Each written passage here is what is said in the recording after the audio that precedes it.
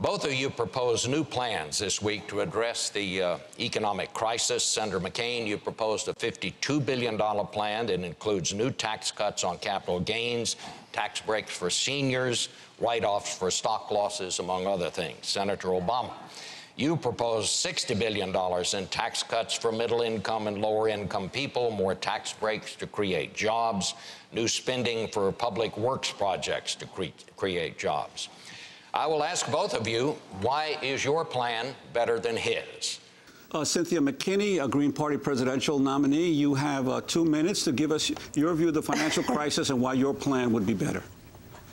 Thank you very much. First of all, let me thank you for inviting me to be with you. And also, I'd like to thank Trevor Lyman of thirdpartyticket.com, who has also organized an event, a third-party debate on October 19th from 7 o'clock to 9 o'clock, and I will be participating.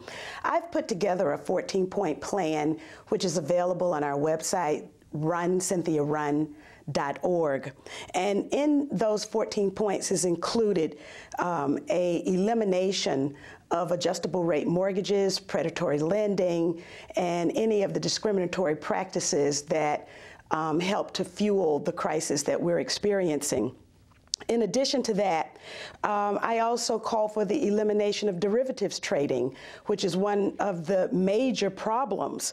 I also call for David Walker, who is the former Comptroller General of the United States, to oversee all of the entities that have received taxpayer funding. He is the one who was in charge of auditing the United States government and basically left in disgust because people in the Congress and in the White House were not listening to his admonitions.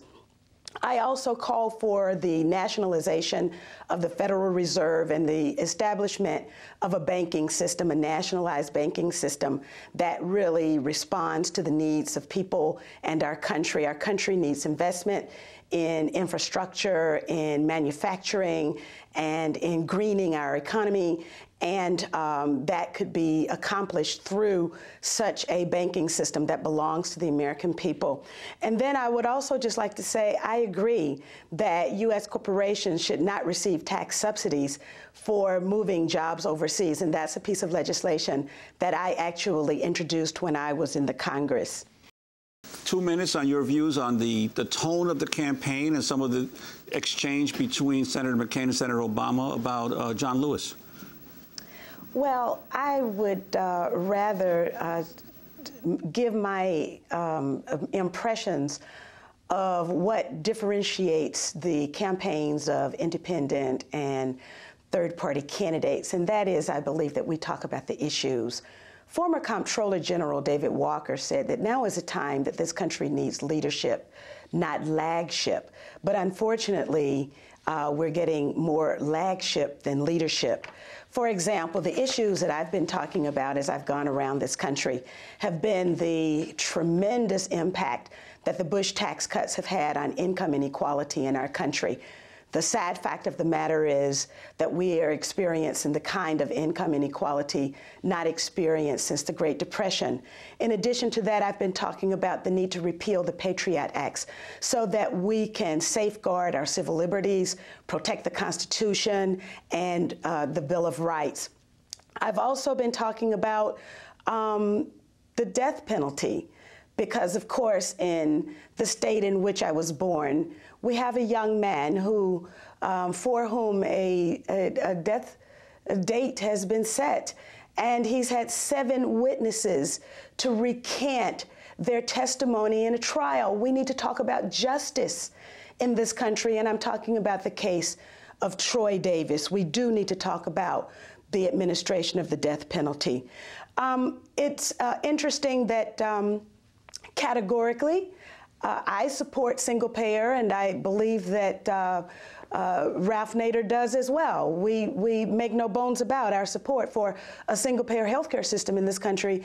And just last week, 5,000 physicians wrote a letter, and they said that it was the only morally responsible as well as fiscally responsible solution to the healthcare problems that face our country. 1 minute, your response, especially to the issue of ACORN, because this has now become a major issue as to whether there's voter fraud or voter suppression going on in this election. First of all, I think I should say that I believe that the people in this country need a political party and a movement that places our values on the political agenda.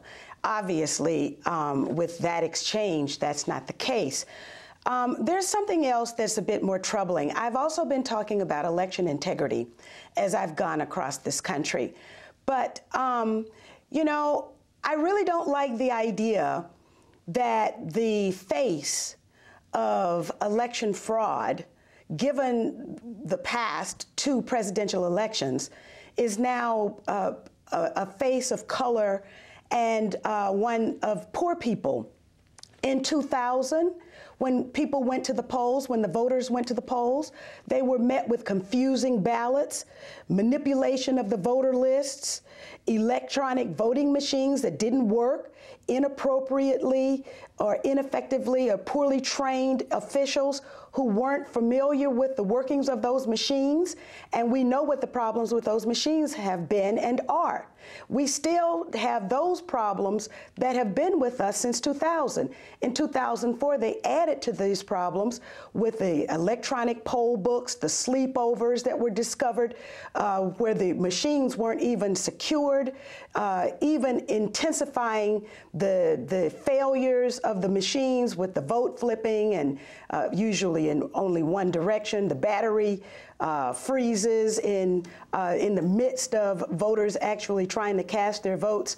And now we've got voter ID laws across the country, and we've got voter caging, which is a fancy way of purging people from the voter files. So now, what kind of election is it when neither of the political parties is addressing the issue, the fundamental issue of whether or not our votes are even going to be counted? Now to Cynthia McKinney on this, then we go to break and one more topic. Cynthia McKinney.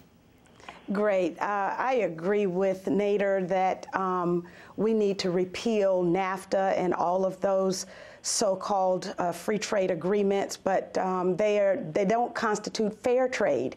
And with respect to Colombia, I can say that not only have I been to Colombia, I have seen the devastation of the militarization of our policy, particularly with Colombia, and the displacement, particularly of the Afro-Colombian communities across that country. In addition, I would say that as a result of the unfair elections that have been held, particularly in Uribe, where there should, in Colombia, where Uribe was elected, there should have been an Afro-Colombian woman elected as president. Her name was Piedad Cordoba. But instead of being elected, she was kidnapped and she was forced out of the country. Now she's back in Colombia, serving as a Colombian senator. What we must encourage is a relationship with countries around the world where we engage in fair trade, not free trade. We pay a fair price for the resources and other things that we need. We respect